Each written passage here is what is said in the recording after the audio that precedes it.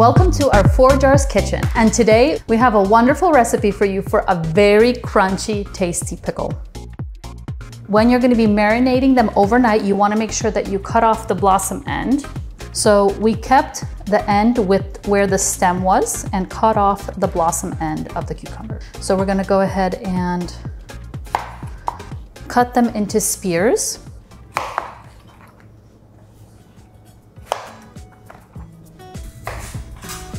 So the first thing that we're going to go ahead and do is fill our jars so that they're going to be prepped and ready when we're going to put the brine in. So we'll do 1 teaspoon of mustard seed in each jar,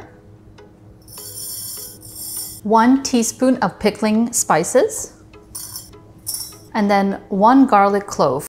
Let's fill our jars with our cucumbers. And make sure you get your cucumbers in nice and tight.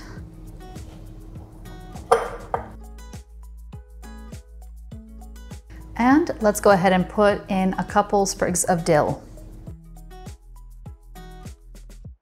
So our jars are ready to go, our lids are ready to go. We're gonna go ahead and make the brine really quickly and then fill them up and get to processing our pickles. For our brine, you will need 8 cups of water, which I already went ahead and put in there. Then you will need 6 cups of 5% vinegar.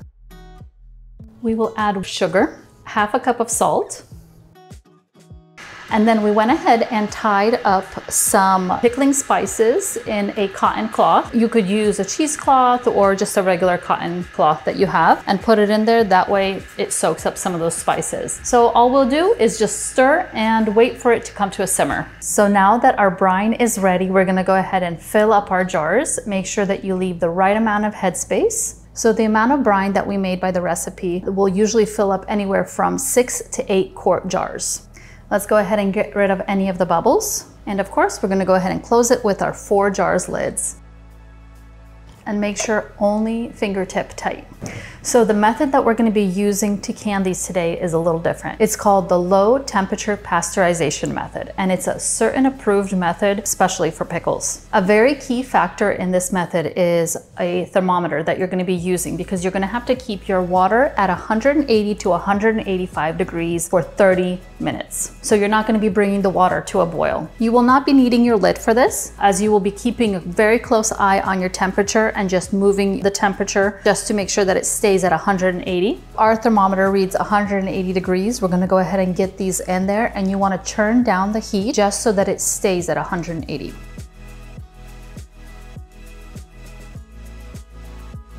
So 30 minutes has gone by. We wanna go ahead and take our jars out. Now what we're gonna go ahead and do is wait about 12 to 16 hours to let the jars seal up overnight. Don't move them. And then we wait 3 weeks to go ahead for the cucumbers to pickle up, and then you can try them. So we hope you like this recipe. Let us know what you think.